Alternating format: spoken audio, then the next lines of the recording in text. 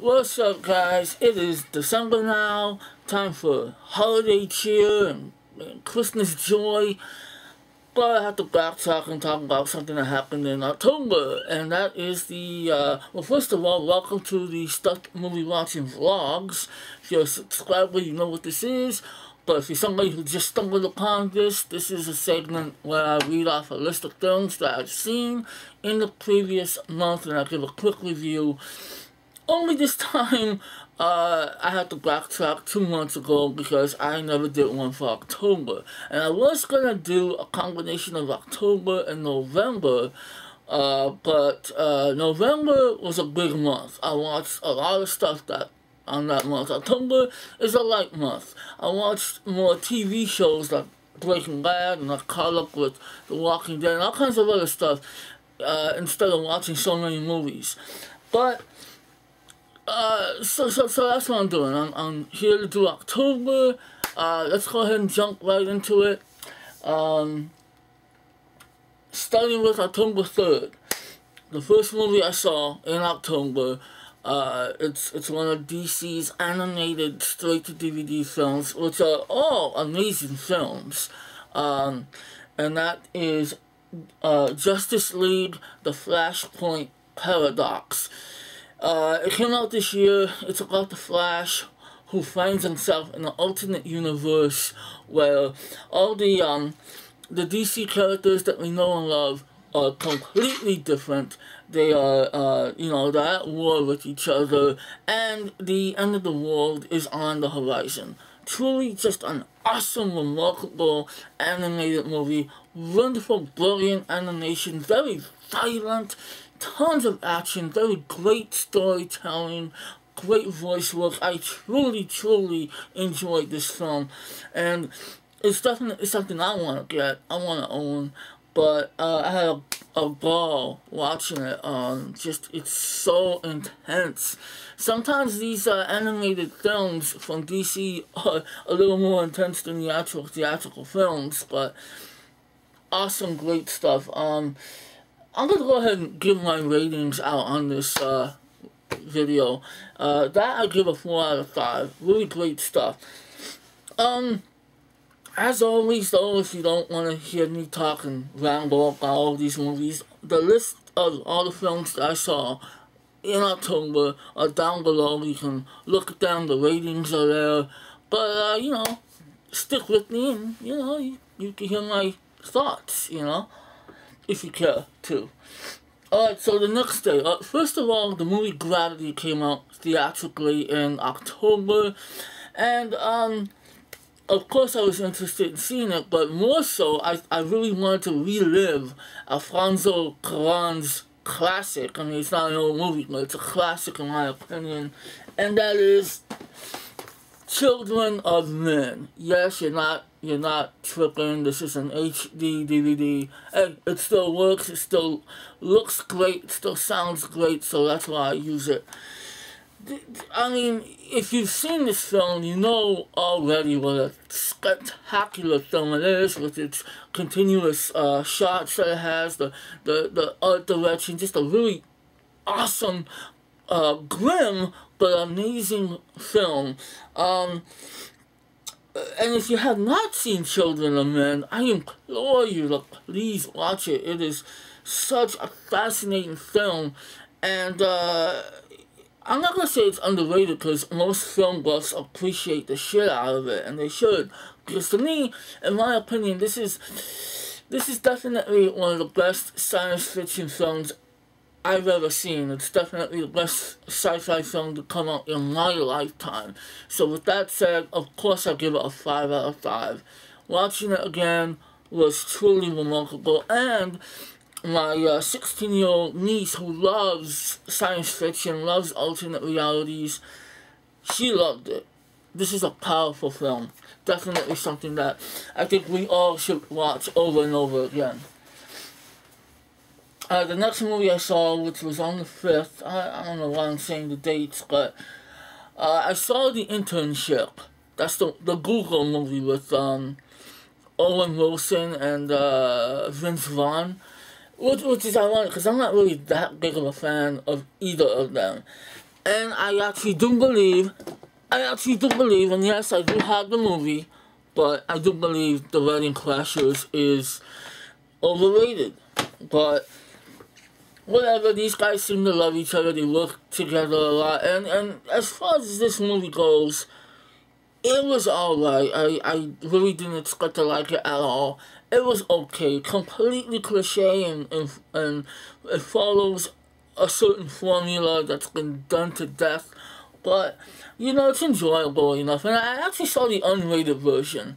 I didn't realize I saw the unrated version, but it was the unrated version because they definitely used the F word a lot more than any PG-13 movie would allow. Plus, there was a lot of nudity. And I'm glad I saw that version. I think, I don't know, I haven't seen the PG-13 version, I don't want to, but I would imagine that with all the F words, it's definitely an improvement. It's an okay movie. I give it 2.5. Didn't mind it, but not something I would want to, you know, watch again. Not really that funny, to be quite honest. In fact, there's a scene where they're trying to work out this scientific theory or problem, and Owen and Vince are talking like they're normally doing. This one chick shuts them up and says, guys, you guys are saying a bunch of stuff and it really means nothing. It's like, you just summed up their career. There you go. The same day, I saw a movie called The Woman. It's from 2011. It's a horror film, it's a drama, it's a really twisted movie. It's about a sadistic lawyer who, while out in the wilderness, finds a wild woman, a woman who lives in the wilderness, lives like an animal, and he kidnaps her and tries to civilize her. Very twisted stuff.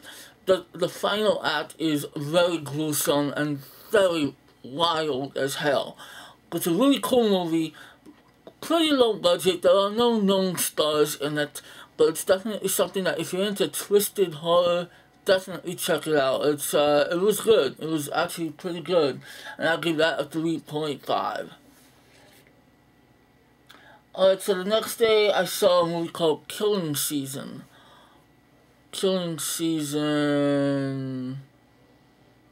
What's one? Oh, that's with John Travolta as a Serbian of all things, and Robert De Niro.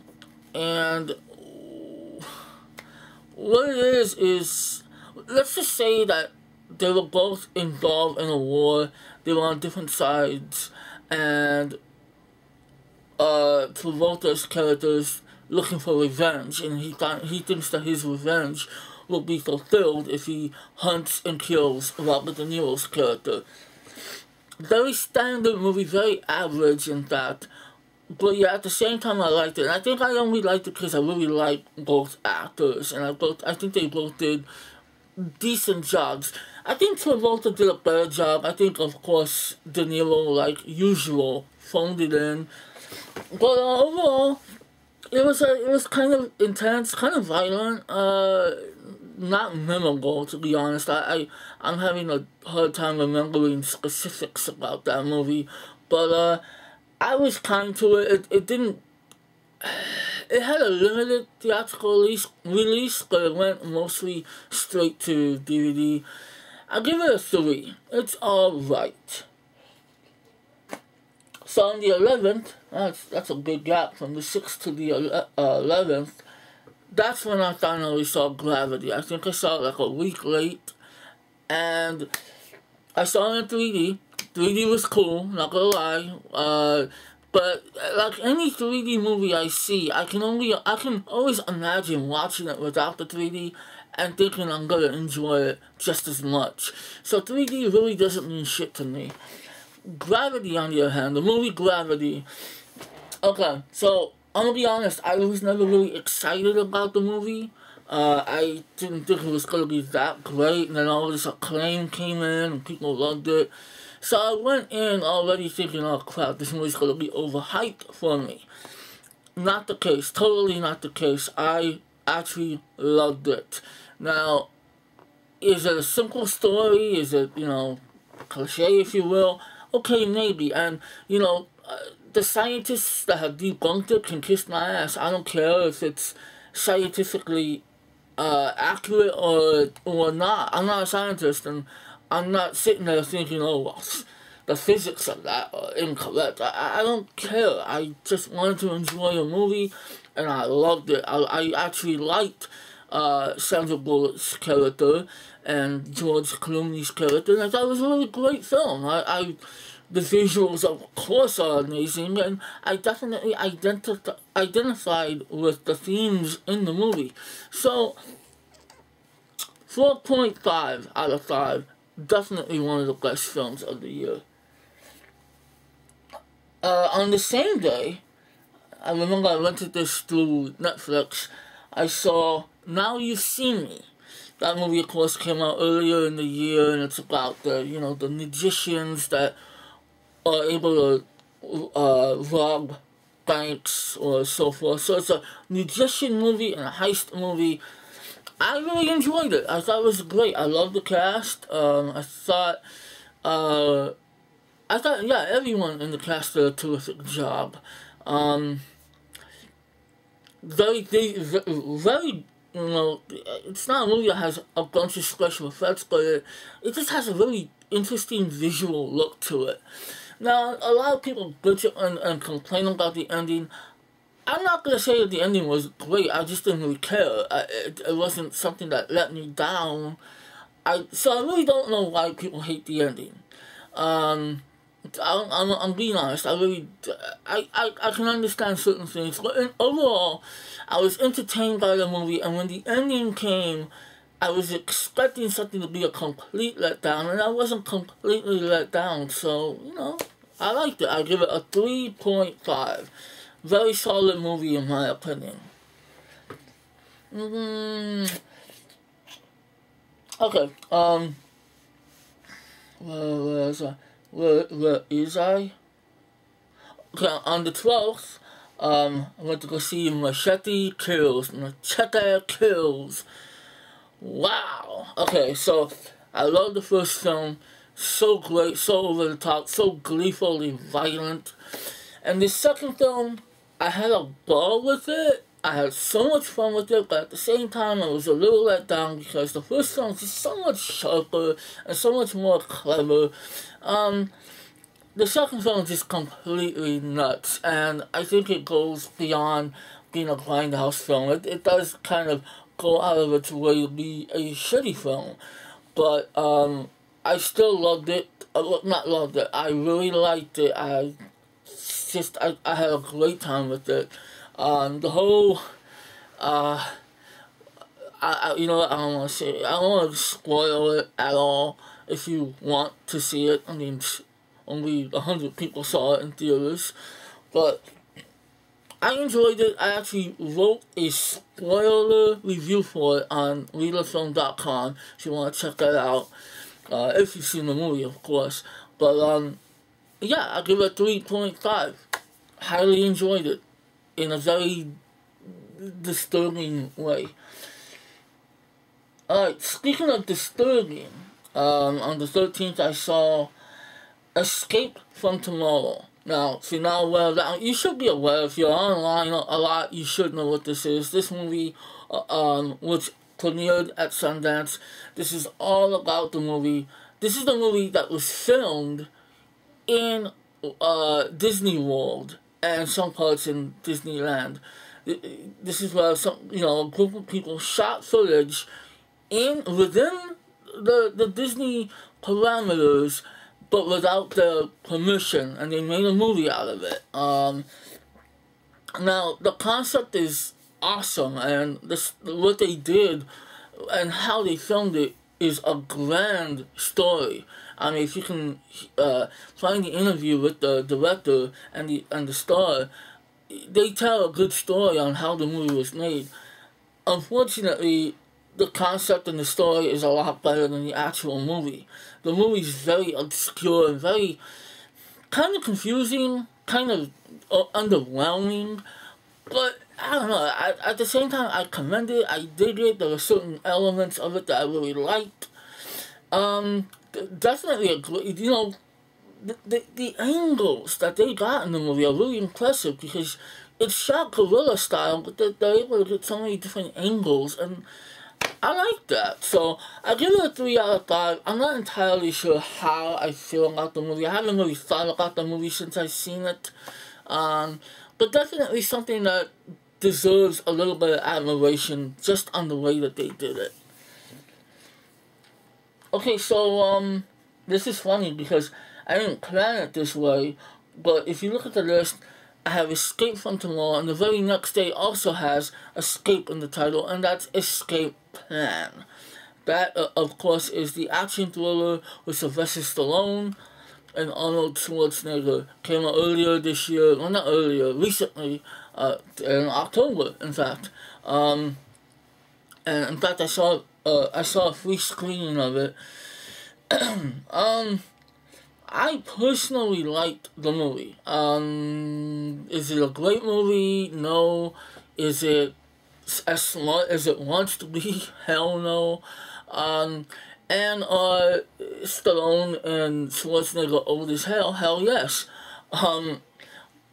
It kind of sucks seeing them work together when they're old and, you know, falling apart, but still fun to see them work together. What works the most is their banter with one another, and I still enjoy. I like the movie. I really enjoyed it. I like Jim Caviezel as the villain. I like the action in the film. I like the suspense. Again, it's not as smart as it wants to be, but it is very entertaining in my opinion. So I give it a 3.5. Now, this next movie, which I was fortunate enough to see like 2 weeks early. Actually, I saw it a few days early. It was released in very limited theaters, and then it slowly expanded. I'm talking about Escape. What the fuck? I'm talking about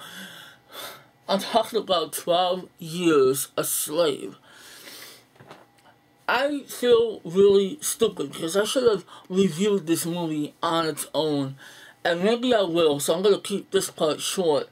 I really should review it because for one particular reason, and I'll get to that in a minute, but the movie itself is just completely awesome. I'm not saying it's entertaining and like a grand old time. It's not. It is a movie that will punch you in the heart, slap you in the face, and really just make you grateful for what you have. Because this movie is sad, but it is so wonderful and powerful. You know, people want to call this movie Oscar bait. Well, this is some good bait. I think it should be an Oscar winner. Great film. Great film. And the reason why I should review this on its own, finally, there's a 2013 film that I can honestly give a 5 out of 5 to. That's right, I give it a 5 out of 5. Now that you know that, you may not want to see my full review when I get to it. I hope you will, though. Then again, I hope I make it. So, alright, we're almost done. On the 19th, I saw Carrie, the remake. Look, the original film is cool. I like the original film. I never was a huge fan of it, but I definitely like it. I respect it as a classic. The remake is actually entertaining. I'm not even gonna lie. I thought it was okay. Now, was it necessary? Absolutely not. Is it better than the first? Hell fucking no. But is the acting good? Absolutely. Absolutely. Chloe Grace Moretz did a wonderful job. Julia Moore is awesome as the batshit crazy mother. And I actually like Judy Greer. Nobody ever mentions her. She's the gym teacher who tries to, you know, protect Carrie, tries to help her out. I liked her character. But the movie itself, it's entertaining, it's just not really that great. It's just kind of a meh overall. CG, too much CG. I really try not to compare it to the original, but you can't help it. And compared to the original is a lot more shocking, and it's just more disturbing. This is just kind of colorful, to be honest. But I liked it. I give it a 3. I give it a 3. And that's it. I'm just gonna move on now. Alright, now we're getting into a little bit of horror. You know, Halloween is in October. You know, you want to see a little bit of horror. I mean, you should watch horror every year. I mean, every chance you get. But when it's Halloween, I gotta watch a little bit of horror. And I actually saw a documentary about horror films. It's called, long ass title, it's Nightmares. Nightmares in Red, White, and Blue: The Evolution of the American Horror Film. Now, if you have not seen that documentary, I saw it on Netflix, but I think they removed it. Eventually, I think they'll put it back. Really interesting documentary. Like it covers from the 31st horror movie ever made to the culture now. You know, just how it's evolved. I mean, it's a fascinating documentary. The narrator is great. It's Lance Henriksen from Pumpkinhead and Aliens. Very fascinating documentary.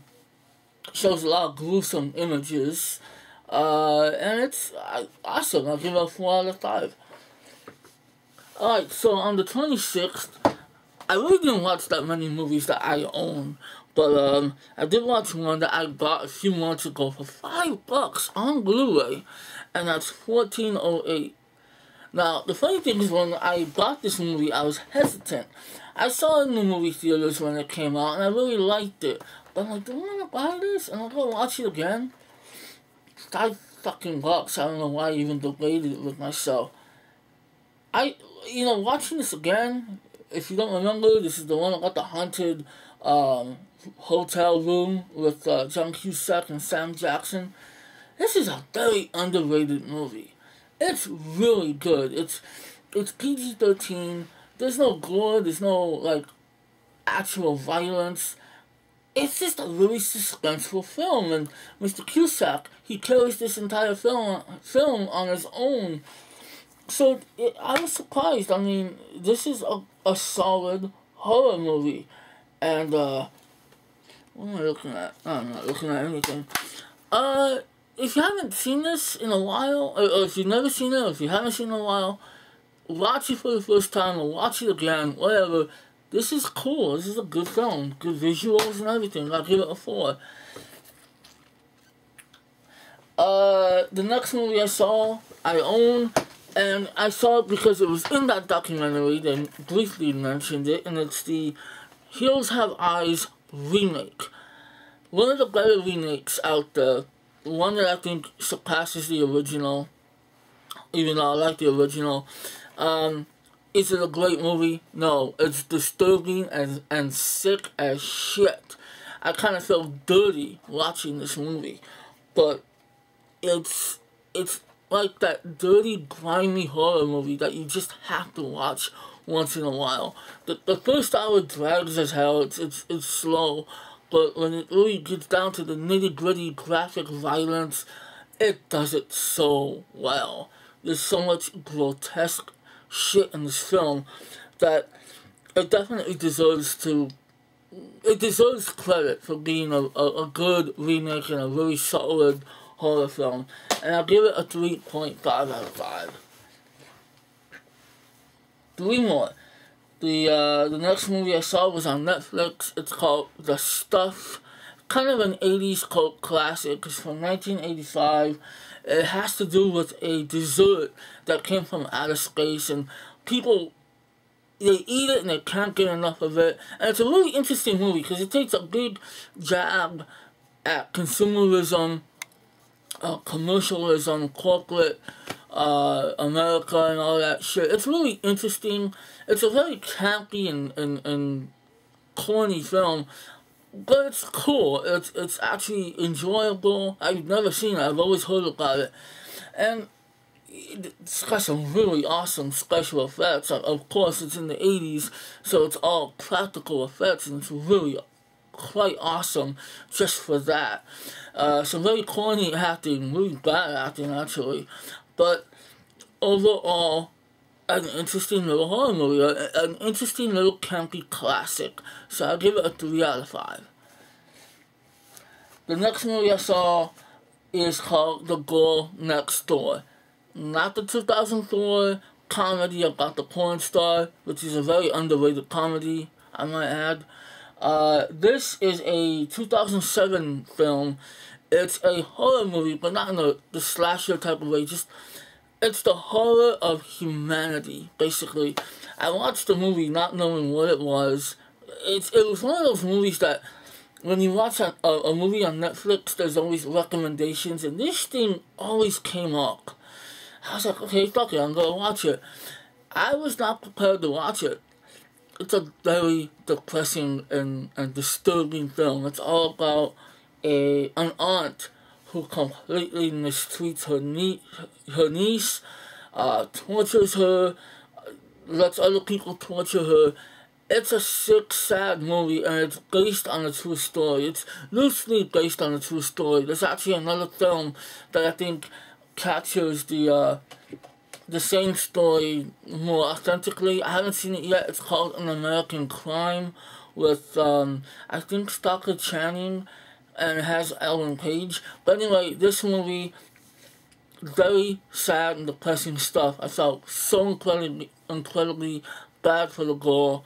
Really sad. The only thing is, this is one of those movies, I don't know how to rate it. I don't know how to really feel about it.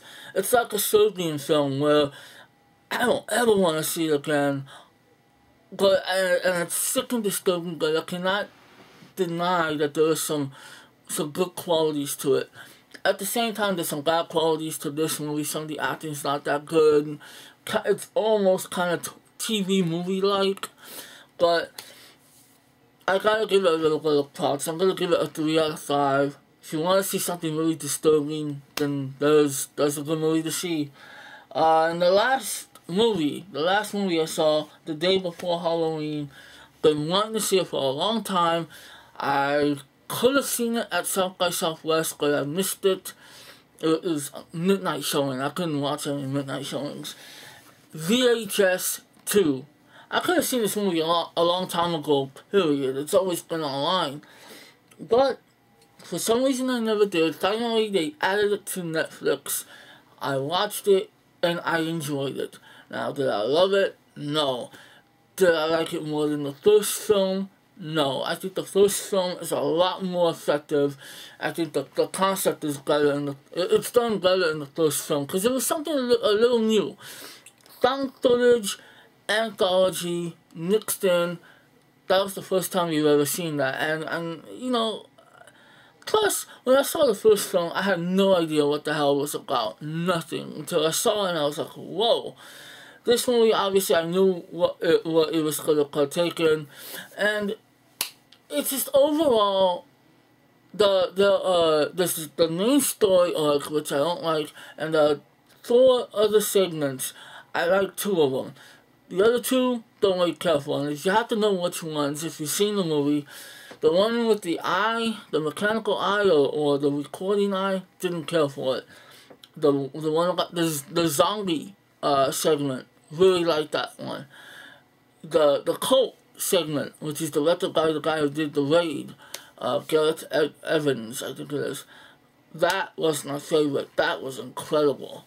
The one about the alien abduction, didn't like it. Didn't really care. It was okay. It just, I think the cult one was better. That should have been the last one. Very gruesome, very gory, and that's the problem too. The first one wasn't really that gory. The second one is very gory, so they focused more on the gore aspect. But anyway, it was good. I liked it. Didn't love it. I'm gonna give it a 3 out of 5. Okay, that's it. Hopefully I didn't go on too long. Like I said, I'm gonna warn you right now, if you're gonna watch November, which I will be making that video soon, that's a long month. It's gonna be a long video. So anyway, before I make this longer, thanks for watching or listening, because I always encourage you not to watch me for this long amount of time. But anyway, thank you for supporting me. Comment down below. Let me know what you think of any of these movies. If you want to start a discussion on any of them, let's do it. Yeah, fucking conform to this Google Plus bullshit. So now I can comment, and I will comment. Yeah. Have a good day or good night whenever you're watching this. Just, stay cool. Alright, peace. What?